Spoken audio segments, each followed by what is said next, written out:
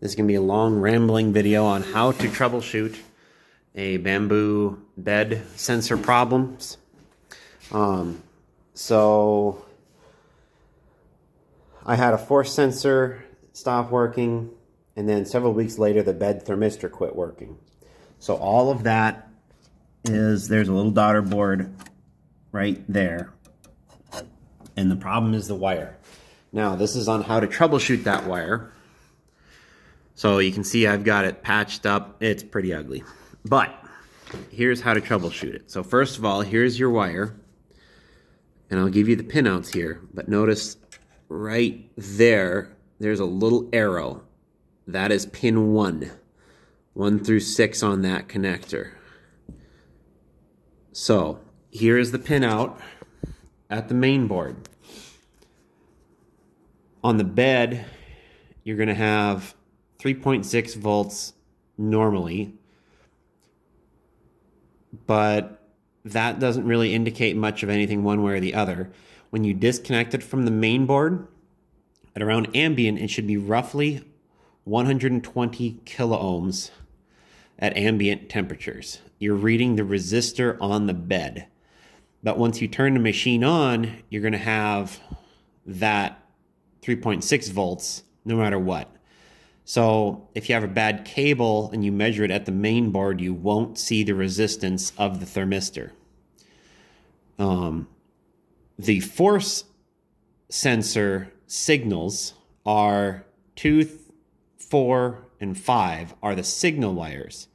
And these are voltages in reference to the pin 6, which is common, DC on this printer.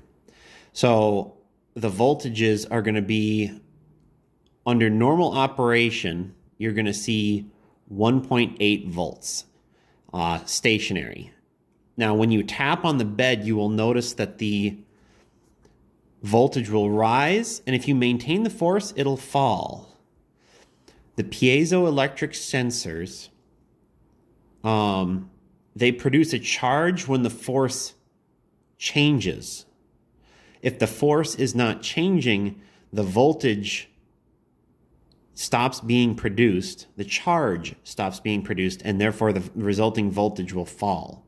So when you push down, the voltage will go up and then fall. And then when you let off, that negative force will drive the voltage negative momentarily. Sorry, negative in reference to 1.8. So it'll drive it lower than 1.8 down to a minimum of 0, and then it will come back until you let off, and it'll kind of do a weird sine wavy thing depending on how much force you put on it. But you should be able to see the voltage change. When you first put your voltmeter on, if the wires are broken, at the mainboard terminal, you will read 1.2 volts, and it will drop to 0.9. From what I know about electronics, that is a floating charge on the analog input circuit of the mainboard, and your voltmeter is providing a resistive load. My fluke there, I think it's 10 mega ohms. So it's a 10 mega ohm resistor when you connect it. And that is enough to pull the floating voltage from 1.2, 1.3-ish down to 0.9. If you are reading 0.9 constant at the mainboard connector, you have a bad wire somewhere. More than likely, it is this harness.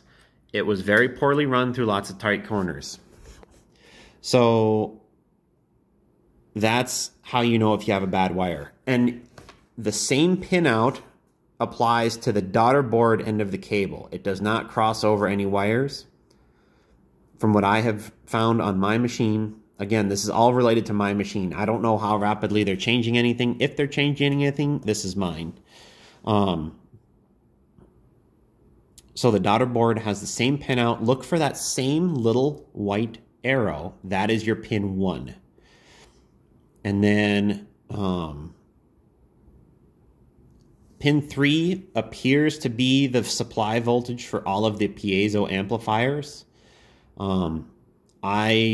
That never changed in my troubleshooting, but it did It just remained constant whenever the machine was on. So luckily my pin 3 was not broken, and I had the correct voltage on the sensors and was able to do this troubleshooting. Because I found that for me, when the bed went out, I stopped getting resistance when it was disconnected from the main board. And then once I plugged it in, I was getting the 0.9 on these 2 wires at the main board. But when I plugged in the daughter board, it worked flawlessly. On the daughter board end, I could push on the signals and it worked. So I knew then that it was the wire.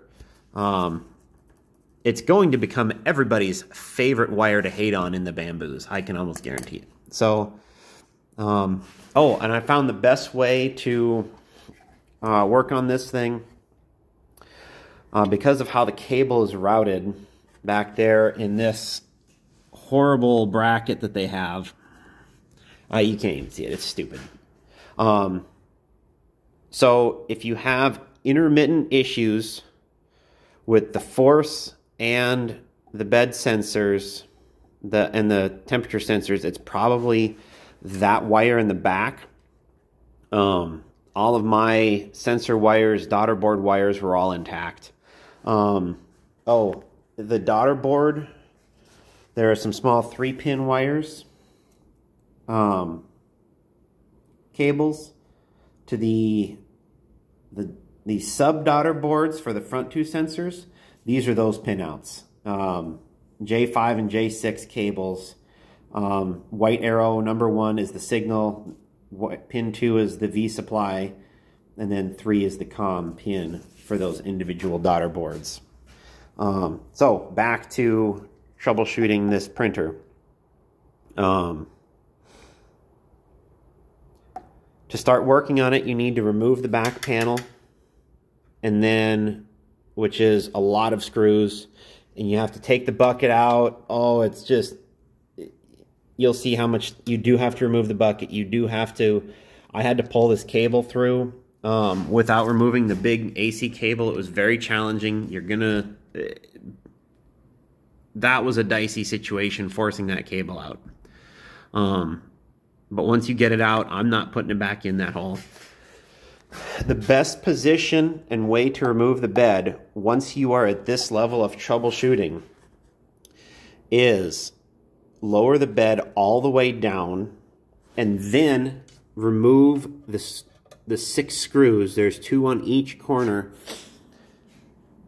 Once you remove those, the whole subframe, will come out, and that will make your life so much easier.